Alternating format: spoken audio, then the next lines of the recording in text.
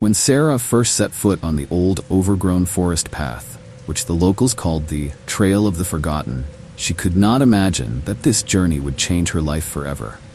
She grew up in the suburbs of the small American town of Blackmore, Pennsylvania. The town was quiet and unremarkable, except that it was shrouded in strange stories and legends. Among them was one that only the oldest residents whispered about: the legend of the cursed man. This man, according to rumors, once lived on the edge of the forest, next to the very old route she was following now. Everyone said he was quiet, didn't touch anyone, but one day he was accused of a crime he didn't commit. He disappeared as suddenly as he appeared in these places, and since then his spirit has allegedly been roaming the forest, taking revenge on everyone who crosses his territory. Sarah, of course, never believed in such stories, considering them fiction to scare children and random tourists. She was a sensible, practical woman who believed only in facts and logic. But that day, her mind slowly began to give way before the inexplicable fear that gripped her as soon as she went deeper into the forest. The trail, which at first looked like an ordinary forest path, became something alien. The trees seemed to shrink, the branches hung low, almost touching her face, and the wind, which used to be light and refreshing, became viscous, bringing strange, whispering sounds as if someone was sneaking behind her. Sarah came here for a reason. Her brother Mike disappeared a few weeks ago. He was always a bit of an oddball, fond of mysticism and legends, but he never left for long. The night he disappeared, he told her that he was going to explore the old Blackmore trails and find out the truth about the disappearances of people in this forest. She tried to stop him, but Mike was stubborn, and no one has seen him since. The police conducted several searches, but to no avail. Everyone quickly chalked up his disappearance to an accident. Maybe he just got lost. But Sarah knew her brother. He was careful and always prepared in advance for such trips. She couldn't believe that he could just disappear. She sighed, adjusted her backpack on her shoulder, and continued on her way. The deeper she went into the forest, the weirder the atmosphere became. The feeling that someone was watching her became too obvious to ignore. Sarah quickened her pace, but the path began to wind. By the time the sun was almost below the horizon, the forest had transformed. The trees seemed to form natural walls, surrounding her from all sides. The sky had darkened, and the moon, which was supposed to light her way, looked like a cloudy spot barely breaking through the dense fog. The steps. Sarah stopped abruptly. Someone was with her in the woods. She heard distinct footsteps, not animals, not birds, but heavy human footsteps. Someone was slowly following her. She turned around, but all she saw was a mist that was spreading across the ground, enveloping the trees like thick smoke. Ahead, the road led to an old, dilapidated house that she could see in the distance. Her heart was beating faster, but she couldn't just turn around and leave. Something deep in her soul was pushing her to move on. Perhaps it was fear for his brother. Perhaps it was guilt. As she approached the house, Sarah noticed that the door was ajar. There was absolute silence inside, with only the occasional creak of branches from the wind. The house was old, wooden, with broken windows and a dilapidated roof. There were age-tarnished inscriptions on the walls, painted with something dark, resembling dried blood. She saw personal items scattered in the corner. They belonged to Mike. Sarah froze when she heard that rustle again, but this time it came not from the forest, but from the house. Something or someone was inside, in this abandoned place. A shudder ran through her body. She took out a flashlight and, taking a deep breath, stepped inside. The floorboards creaked menacingly under her feet, as if warning her that she shouldn't be here. At the back of the house, behind the dark kitchen, she found a small staircase leading to the basement. It was from there that the sounds came. Her fingers were trembling, but she still opened the door and went downstairs, descending into the gloomy dungeon. The light of the flashlight was fading, but it was enough to notice the bloody footprints on the floor. They led to an old stone altar in the center of the basement, on which lay a photograph of Mike. Suddenly, something made her heart stop. She heard breathing. Someone was standing behind her. Turning slowly, she saw him. This was the man the legends spoke of. His face was distorted, as if he had experienced something terrible. The deep hollows of his eyes stared at her with cold hatred, and his skin was gray and cracked, like an old porcelain figurine. He was not just a man. He was a cursed man, a spirit who, according to rumors, took the souls of those who dared to cross his borders. "You shouldn't have come here," he whispered, his voice sounding like a whisper of wind, full of pain and anger. Sarah froze, unable to utter a word. All the fear she had felt throughout her life was now compressed into one moment. The man's gaze pierced her, and she realized that he was not just a phenomenon. He was the embodiment of all the fear and horror that she could only imagine. "I came for my brother," she could barely say, her voice sounding weak, as if she was losing strength. "Where is he?" He took a step closer, and Sarah felt a chill creep over her body. She couldn't believe that this man was real.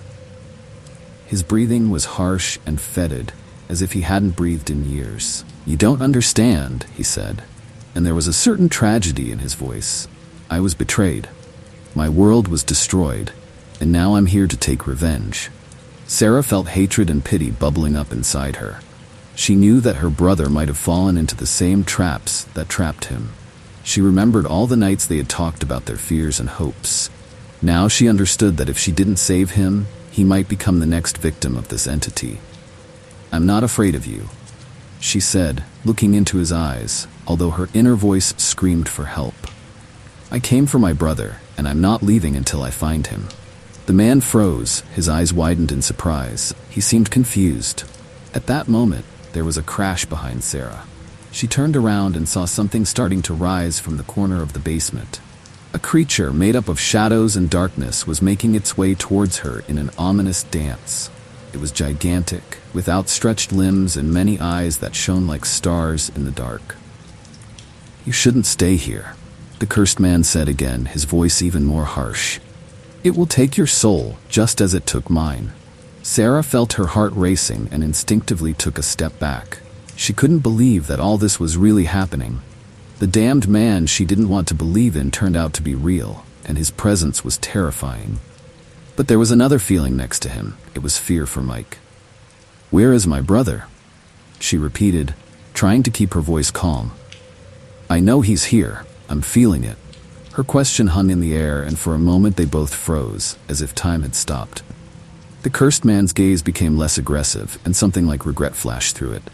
"You shouldn't have come here," he finally said, his voice sounding calmer now. "This forest is taking people away, and your brother has become its victim." Sarah, feeling a surge of hope, took a step forward. Why?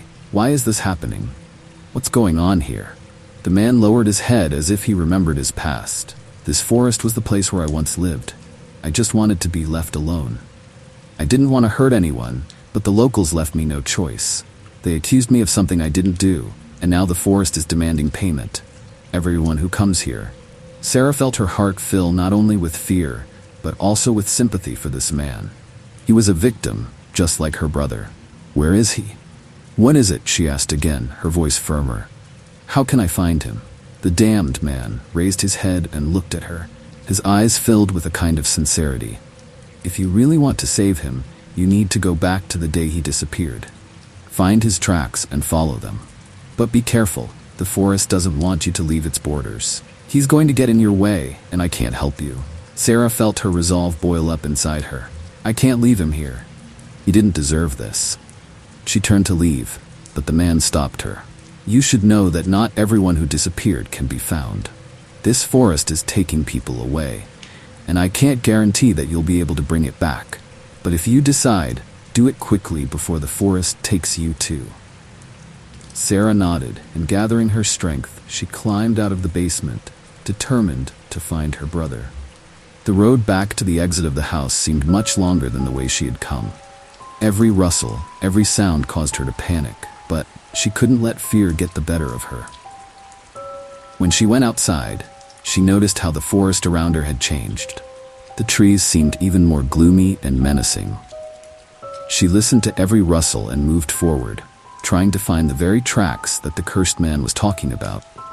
Sarah stopped and began to look around. She knew that she needed to look not only for traces of her brother, but also for signs that could indicate his location. She remembered that Mike always left some kind of marks when he explored new places. Looking around, she noticed broken branches and small piles of leaves that could point to his path. Gathering her courage, Sarah began to move along the path, trying to follow his footsteps. Soon she came across a small stream. The water flowed with a rapid flow, and she began to look for traces that could lead her further. She bent down and saw that there was a small object lying on one of the stones. It was a piece of cloth. Sarah's heart began to beat faster. It was part of Mike's outfit. Gathering her strength, she continued to move further into the forest. Every step was difficult for her.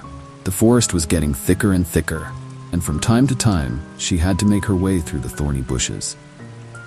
She walked, hoping that her brother was still alive and waiting for her help. Finally, she came out into a small clearing. In the center stood an old abandoned hut, hidden under moss and vines.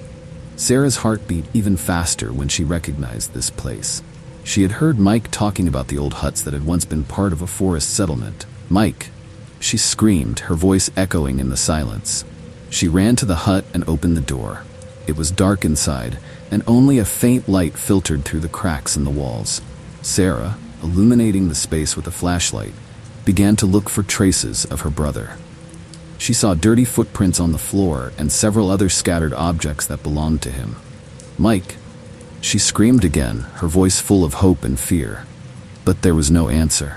There was a dead silence inside the hut, and this only increased her anxiety. She knew she couldn't give up. It was necessary to find him at any cost. Sarah began to look around the cabin, peering behind cupboards and into corners. Suddenly, an old board that looked slightly ajar caught her attention. She bent down to check and found a small secret door. A thrill ran down her spine, but she couldn't stop. Summoning all her strength, Sarah opened the door and, holding her breath, looked inside. There in the semi-darkness, she saw what made her heart stop. Her brother, Mike, was sitting on the floor, his face pale and exhausted. "Mike, stop it!" she screamed, rushing to him. He looked at her with surprise and relief. "Sarah? You've come," he said, his voice weak but full of hope. She hugged him, and tears of joy rolled down her cheeks. "I was looking for you. I couldn't leave you here." Mike looked at her gratefully, but then his face became serious again. "We need to get out of here. This forest. He won't let us go that easily." Sarah nodded and helped him up. Together, they headed back to the exit, but the forest around them was still hostile. Each step was difficult, and soon they felt the tension build up. As if the forest was becoming even more ominous, the trees seemed to shrink around them. Sarah felt panic creeping over her, but she tried to hold on. They couldn't let fear get the better of them. They stopped for a moment to catch their breath. "We have to find a way back," Mike said, his voice full of determination. Sarah looked around for familiar landmarks. "There," she pointed to the path that led towards the light. They rushed in that direction, but a moment later they heard a loud crash. The trees began to fall, and the ground seemed to be bursting underfoot. "Run!" Sarah shouted, pulling Mike after her. They ran, despite the fact that their legs could barely hold them. The forest seemed to be trying to hold them back, but they weren't going to give up. The old hut was left behind, and they ran out onto a familiar path. Sarah felt hope returning. "We're almost there," she shouted when she saw a light in the distance. But the forest wasn't going to let them go that easily. A huge shadow suddenly appeared on the path, and they froze in fear. It was the cursed man who appeared before them again. "You can't leave," he said, his voice bitter. "The forest will take you away." Sarah couldn't believe she was seeing him again, but she wasn't going to give up. "We're not leaving until you let us go," she replied, feeling strength and determination fill her. The damned man froze, as if he remembered something, and a spark of understanding flashed in his eyes. The damned man froze, as if he remembered something, and a spark of understanding flashed in his eyes. "If you can get through the forest, maybe he will leave you alone. But if you get lost, I can't help you." Sarah and Mike were standing on the trail, and darkness was gathering around them. The cursed man, hidden in the shadows of the trees, seemed increasingly sullen, his face expressing a mixture of regret and anger. "We can't leave you," he said. "I was the one who sent your brother into this forest, and now he's going to pay for my sins," he he will have to leave, as will everyone who came here." Sarah froze. Her heart skipped a beat in fear. "Did you send him to the forest? How could you?" she screamed, her voice echoing in the silence. "I was lonely," the cursed man said, and his voice sounded bitter. "I killed him. I killed those who came after me. But maybe they deserved it. This forest cannot be lifeless. It requires sacrifices." Sarah felt a wave of anger and fear sweep over her. "How could you do this to people? Did you kill them to preserve your existence?" she shouted, her voice shaking with rage. "I was betrayed," he replied, and there were tears in his eyes. "These people came after me to get revenge. They didn't understand that I was a victim of circumstances. I was forced to defend myself." At that moment, Mike, who had been staying by her side all this time, pulled his sister along, pointing to the path leading to the exit. "Sarah, we need to leave. We can't listen to him. He's just a maniac," he said, his voice full of fear. But the moment they decided to leave, a figure jumped out of the bushes. She was all in black, with a knife in her hand, and her face was covered in blood. Sarah and Mike froze in place, their eyes wide with horror. "Did you think you could escape from this place?" the figure said, approaching them with a creepy smile. "You who came here, like many before you, will be a part of this forest forever." Sarah felt a chill creep into her heart. This was the evil that the locals were whispering about. The old legend of the maniac who torments the souls of the lost has come to life before their eyes. "Leave while you can," the cursed man shouted, but his screams were lost in the sounds that came from the figure. Mike grabbed his sister's arm and they started backing away. But the forest seemed to shrink around them. Every movement was difficult. They felt the end coming, and panic gripped them. "I know how you want to leave," the figure said, her voice melodious and creepy. "But you can't leave this place. This forest will take your soul." Sarah looked at Mike, and in his eyes she saw the same determination that burned in her heart. "We have to fight," she whispered, looking up at the maniac. Mike nodded, and they started moving to the side, trying to get away from the figure, but it was fast and nimble. Suddenly, she lunged at them with a knife, and Sarah only managed to dodge when the blade flashed past her head. "Don't leave me," Mike shouted as the maniac suddenly turned on him. Sarah, full of fear and rage, grabbed a stick lying on the ground and, standing between her brother and the attacker, struck. It was too late. The maniac did not stop, and the blade entered Mike as he tried to protect his sister. "Mike!" she screamed as she saw him fall to the ground, his eyes filled with horror and pain. "Sarah," he said, his voice barely audible, and he grabbed her hand. "Run away. Don't stop." Sarah felt her heart bursting with pain. She couldn't leave him. "No, I will not leave you," she screamed, squeezing his hand. But the forest around them was dying down, and the figure took another step forward, preparing for the final blow. "You can't save him," she said, leaning toward Sarah. "He's already part of the forest." The second the knife went back to Mike, Sarah got down on her knees and, full of rage, screamed in the maniac's face. "I'm going to kill you." The words burst out of her mouth, and without thinking about the consequences, she grabbed the knife, which fell to the ground. She rushed at the maniac, but he dodged, and her blow landed in the air. "You can't stop me," the figure said with hatred. "I will always be here among the shadows of the forest." Sarah was on her knees, feeling fear and rage overwhelm her. Only the sounds of the forest could be heard around. The silence became almost oppressive. She turned to her brother, who was lying on the ground, his face distorted with pain. It was terrible, and the thought that she could have saved him tore her apart. The maniac, who was now one step closer, was looking at her with a creepy smile on his face. He was slowly approaching, the knife in his hand glittering in the dim light. "You can't save him," he said, his voice full of mockery. "You've already lost it." Sarah, struggling with excitement, grabbed the knife that had fallen out of the maniac's hands during their fight. It was her only chance. She jumped to her feet and rushed forward. My heart was pounding so hard that it seemed like it was going to burst out of my chest. But the maniac was nimble, and he jumped sideways, dodging her blow. Sarah felt cold sweat trickle down her back. She was determined, but at the same time she realized that her chances of winning were fading before her eyes. "Kill me?" The maniac laughed. "You can't do it. I've been here too long. This forest is my home, and you can't change that." Sarah took a step back, her mind in a panic looking for a way out of the situation. She turned to look at Mike and saw his breathing becoming more and more rarefied. "Mike?" She screamed, realizing that time was running out. "I can't leave you." "Listen to me, Sarah," he whispered, trying to speak so that she could hear him. "You have to leave.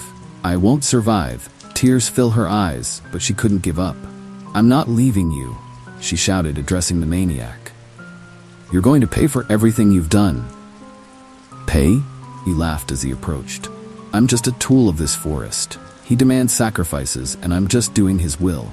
Sarah, realizing that the maniac's words were partly true, looked around. The forest was full of traces of fear and pain. She noticed that among the trees were the remains of old things that belonged to previous victims, scraps of clothing, rusty tools, remnants of accessories that had clearly been here for too long. This place has really become a grave for many. "Do you think I'm going to leave you here?" she said, gathering her strength. "I'm not going to be a part of your game." At that moment, Sarah saw an old board discarded nearby. Remembering the lessons on how to use the surrounding objects in emergency situations, she quickly picked it up. It was her only hope. "If you don't want more victims here, then you have to leave," she said with firmness, her voice trembling with emotion. The maniac, sensing her determination, froze for a moment. He didn't seem to expect to see such determination in her eyes. "You don't have the guts to do this," he said, but there was a note of uncertainty in his voice. Sarah took a step forward and swung the board, but the maniac dodged again.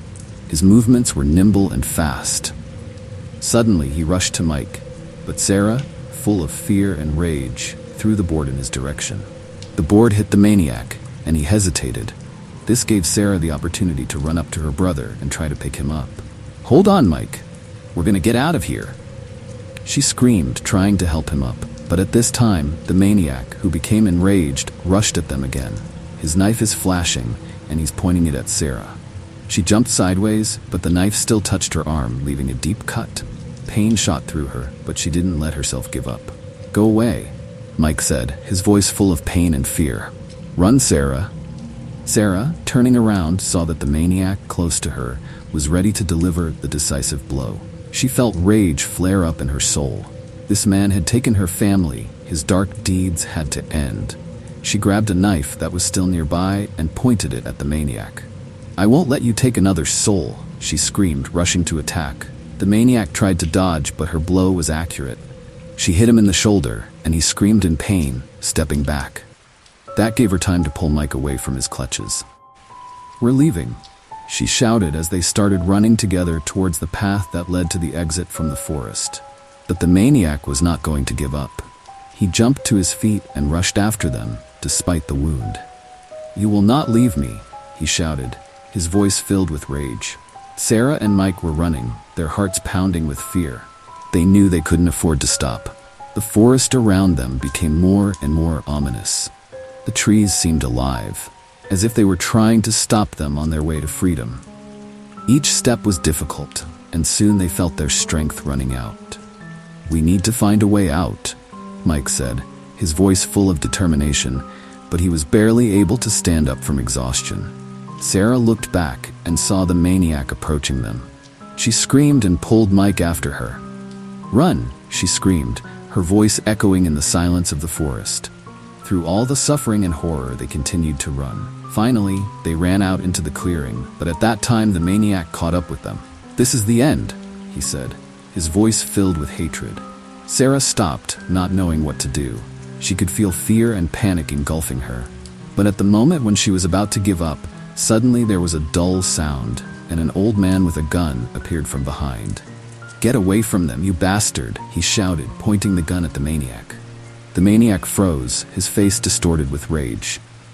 "You can't save them," he said, looking at the old man. But the old man did not listen, and, without waiting for an answer, shot at the maniac.